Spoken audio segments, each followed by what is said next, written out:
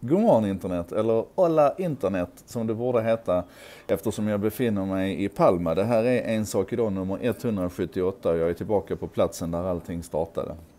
Har firat lite påsk här och nu är det dags att bege sig hemåt, men först naturligtvis en sak idag som idag ska handla om DNS. Och det är väl egentligen så kanske att den här nyheten att Cloudflare har släppt en publik DNS som ligger på adressen 1111 och vi ska snart förklara vad det betyder. Egentligen handlar om att jag ska få chansen att prata lite grann om DNS, om den här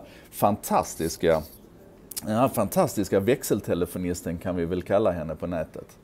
För det är ju så här att om ni går till en webbläsare och skriver in jardenberg.se som är en domännamn som är vad ska man säga, en samling ord som är ganska enkla att komma ihåg, så ska de ju då egentligen peka till en IP-adress. I mitt fall då så ska de peka till 89.221.250.25 och det hade ni ju aldrig kunnat komma ihåg. Och det kanske inte är ett stort problem för jardenberg.se, för så mycket trafik har jag inte till min egen sajt att folk hade varit arga över det. Men det är samma sak när ni går till google.se. Då måste det göras om till den här maskinadressen som heter 172.217.20.35. Och tänk om ni skulle skriva in de siffrorna varje gång ni skulle googla. Ni hade ju fått spunk. Och då finns det en finurlig mekanism som kallas för Domain Name System som alltså gör den här översättningen och omslagningen från det du skriver in i begripliga ord till siffror som betyder någonting för maskinerna, en slags internetadress. Och det är skönt att vi slipper hålla på med det, men det är också så att det skapar ju ett antal sårbarheter kan man säga. En av sårbarheterna är naturligtvis att någon skjuter in en DNS, alltså en server som svarar i det här systemet, som skickar dig någon helt annanstans när du frågar efter google.se eller jardenberg.se. Och då finns det en mekanism som kallas för DNS-sec som ska försöka se till att det där inte händer.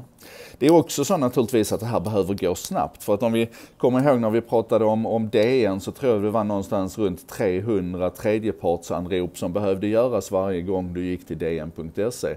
Och teoretiskt sett så kan ju vart och ett av de anropen behöva göra en DNS-uppslagning. Och om då varje DNS-uppslagning skulle ta en sekund så hade du behövt sitta där i 325 sekunder och vänta på att den där sidan skulle ladda klart. Så det behöver gå undan också. Och det tredje som kanske då är intressant att betrakta runt det här, det är integritetsaspekten. För att varje gång du frågar en sån här domännamnsserver om var finns google.se någonstans, så blir den ju också medveten om att du har frågat efter google.se. Och det kanske inte är så konstigt att du frågar efter google.se, men det kan ju finnas andra domäner som är känsligare att du frågar efter.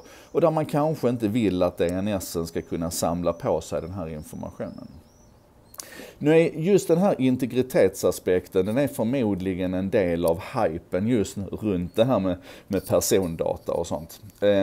Men hur som helst så har Cloudflare, ett företag som jobbar med distribuerade nätlösningar och som är, får man väl säga, objektivt sett duktiga på det här. Det är klart att de också har haft sin beskärda dos av diskussioner runt om de är bra eller dåliga, men min generella känsla är att Cloudflare, förutom att vara en kommersiell leverantör, försöker göra en del saker som är bra för internet överhuvudtaget. Och på den 1 april, smart datum att lansera saker, fast som de säger själv, det gick ju bra för Gmail i alla fall. Men den 1 april så lanserade de en konsumenttjänst som helt enkelt går under benämningen 1111. För det är den adressen till deras DNS som man då kan skriva in. Och går man till, om du bara tar fram en webbläsare och skriver in 1.1.1, alltså 4 ettor, därav 1 april, så 4 ettor, 1.1.1.1, 4 ettor. Om du skriver in den adressen så får du en instruktion på hur du kan byta DNS i din egen maskin, oavsett om det är en iPhone eller en Android eller en Mac eller en PC eller en Playstation eller vad det är för någonting. Så får du reda på det hur du kan byta till deras DNS. Och då lovar de att de inte sparar några loggar, de sparar ingen information. De gör allt de kan för att den här trafiken ska vara så säker som möjligt, ni vet med DNS-sec och sådär. Plus att de ser ut att vara de absolut överlägset snabbaste DNS-leverantörerna där ute. Så mitt råd och tips är att ni kikar på det här och funderar på, känner jag att det är säkrare att Cloudflare tar hand om mina DNS-uppslagningar än att min bredbandsleverantör gör det. Oavsett om ni har bredband 2 eller kom hem eller vem ni nu har. Det här är liksom, det är fritt spelrum. Jag kan säga i alla fall vi går inte in på det, men fatta ditt eget beslut och fundera på om du vill testa det här eller inte. För det är busenkelt och det är jättelätt att återställa om man inte vill ha det så sen. Det var en sak idag, nummer 178 om DNS. Och det gjordes av mig, Joakim Jardenberg, med benäget bistånd av Bredband2, internetoperatören som gärna lyssnar när andra snackar, och Contentor som hjälper till att göra översättningar av det här materialet. Så att fram emot lunch så finns det textat på både svenska och engelska. Översatt från min skånska till svenska alltså. Visst är det 5+.